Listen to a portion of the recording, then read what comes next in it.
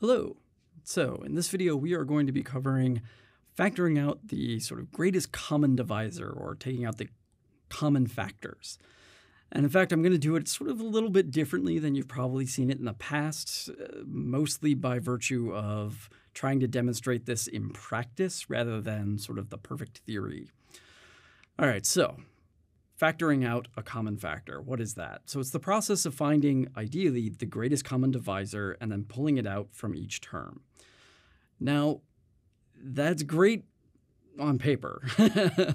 And sort of unfortunately, what often happens is when you're learning this, the instructor sort of typically always sees exactly what to factor out right at the beginning and sort of pulls out the perfect thing every time. And that's because your instructor has been doing this so many times, it would make you die inside just hearing the number. Like, we do this thousands of times a semester, helping students, teaching it, and doing our own stuff, doing grading, all of these things. So we do this all the time. And as a result, just like anything else that people do that often, we get really good at it.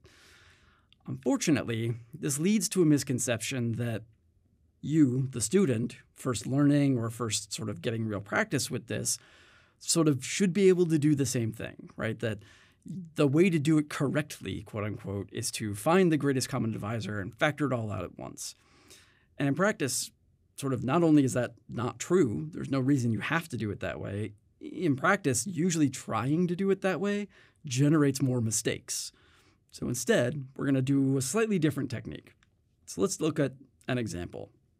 This hideous equation here, our goal is to factor out all the common factors, right? Get the greatest common divisor out. Now, instead of looking for the best common factor, like the one that works, perfectly and gets it perfectly factored immediately, instead of doing that, let's just look for any common factor, okay? So looking at this, I might look and say, okay, well, I'm looking at the terms 42x cubed e to the x, 112x squared e to the 2x, 14x e to the x. I'm not a big fan of all this letter soup stuff. I will look at the numbers first and go, all the numbers, those things are all even, all right? So since each of the constants is even, that means that 2 goes into each of them evenly. So 2 is a common factor. So that's all I'm going to pull out as a starting spot, okay? So when I do that, I'm going to write the 2 in the front, right? I'm going to have the parentheses to say that I'm factoring out of that, and then I'm going to divide 2 out of each of the terms, right? Now, if it's a common factor, each of those divisions should be nice and even, right? They should all simplify perfectly. If they didn't, then that wasn't a common factor, and I shouldn't have pulled it out, right?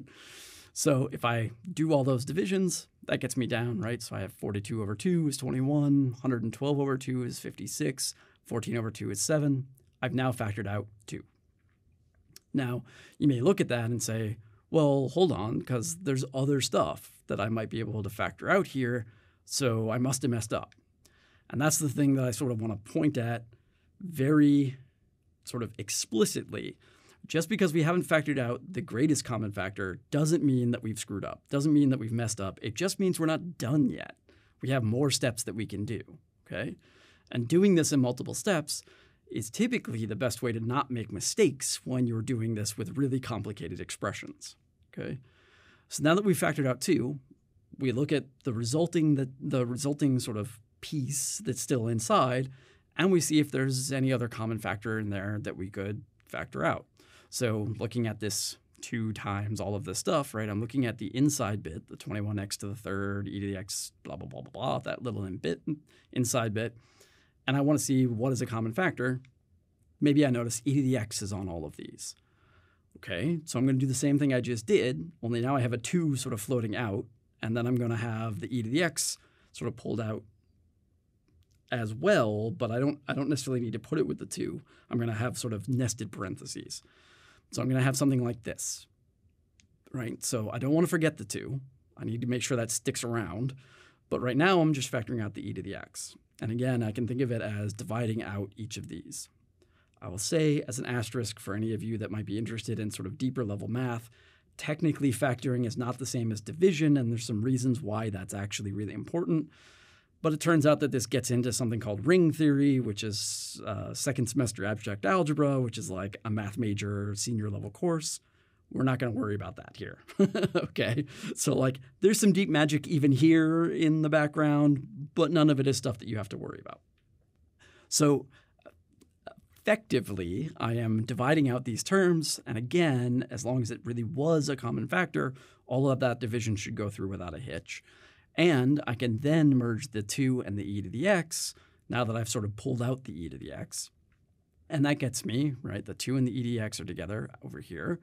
And I cancel out those e to the x, those e to the x. That's how I get the 21x cubed and the 7x. And here I don't quite just cancel. There's really another e to the x up here, right? So I have 56x squared e to the x left over as my middle term. Again, you might look at this and notice there's still stuff you can pull out. But that doesn't mean that we've messed up. It just means that we have another thing that we can sort of another step to do. We have more to do, right? Now, to be clear, I'm doing this sort of very piecemeal, doing every single like little piece to show the process.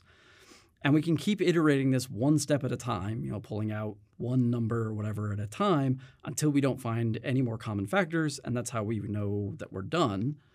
But there's no reason you can't do multiple terms at once. If you're comfortable doing, or you happen to see more than one term at once, that's fine. You can go ahead and pull out more than one at once.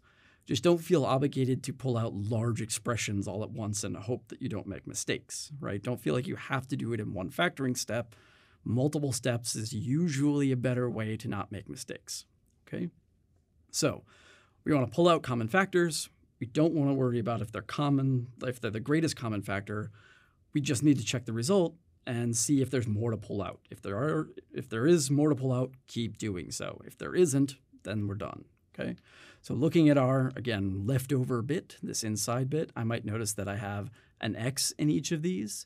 I might even notice that I have a 7 that divides each of these. So if I notice both of those, I could pull out 7x, right? I don't have to do them separately. I can do them together. If I wanted to do them separately, that is also fine. Same deal, I'm going to pull it out, tack it on with the leading bit, and divide it out of each of the pieces. So that gets me that I have, again, that 2e to the x is still floating out there. I pulled out a 7x, I divided it out of each piece, and doing that gets me down to this expression, right? So I can merge the 7x and the 2e to the x, which is how I get that 14x e to the x. And then I divide out these pieces, which is how I get this 3x squared minus 8x minus 8x e to the x. Very hard to list all of this at once, plus 1. Now, there's a nice little thing I can notice, right? Because now I'm back to the step of, okay, is there any other common factors? And I have to look and see if I can find any. There is a nice thing if you happen to notice it, which is that we have a 1 in there now. So as soon as I have a 1, that tells me that I have to be finished. It's not to say that I have to keep going till I get a 1, but if it shows up, there's no other common factor. Because really, when I say common factor, I want something that divides every term other than 1. And the only thing that divides 1 evenly is 1. There's nothing else that can be there, right? So as soon as I see a 1, I know I'm done. I don't even have to look. But to be clear, again, I know I'm sort of beating on a dead horse, but this is sort of the important other side of this approach, is that we need to know when we're done. And to know when we're done, it's just when there aren't any more common factors. So you may not have a 1, right? If I had a 3 there or a 5 there instead of the 1, we would still be done. I wouldn't be able to pull anything out, okay?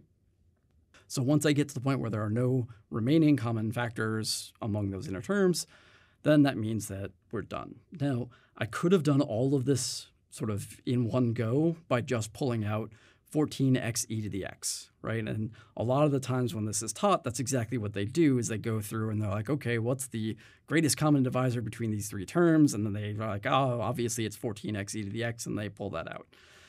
And to my experience, a lot of the times it's obviously 14x e to the x, and all the students are like, obviously? Did anyone else think that was obvious? Right? Not so much, right? So that's why I'm going through it this way, to be like, you don't have to have it work that way, right? You can pull it out piece by piece until you get to the greatest common factor. All right. So what do we do? Well, we talked about how to factor out the greatest common factor, and specifically how to do it piecemeal by just taking whatever common factors we see, pulling them out one at a time, and keep going until there are no common factors, and then you're done, right? If you happen to get a 1 inside, then you sort of don't even have to check, you're good. But even if you don't get a 1 inside, it's possible to be done just because there aren't any more common factors. All right? So that is that.